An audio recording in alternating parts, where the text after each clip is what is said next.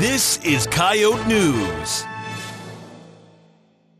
Downtown Vermilion is home of 6 different bars. Over Dakota Days weekend, you may have noticed a newcomer to the scene. Located in the old Maya Jane's building, the Hollar bar seeks to bring a new environment to Vermilion's nightlife. Owner Patrick Mazer worked long hours to have the bar open for Dakota Days, acquiring ownership of the building just 2 weeks prior. Mazer says he wants Hollar to be the ultimate college bar, a fun, clean, and safe environment with the best deals in town. Well, yeah, we wanted to be open for D-Days just to kind of show the community what we have and, you know, the progress that we made since, you know, everybody was going to be in town. So we thought it was a good move to be open by D-Days, and we made that happen. So I saw the opportunity and felt like there needed to be another bar here in Vermilion, and I just wanted to bring some cool things to town, and so a lot of opportunity here.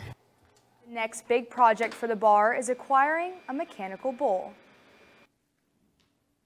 Currently, Hollar can only serve beer and hard seltzers, but acquiring a liquor license is something Mazer says is in the works.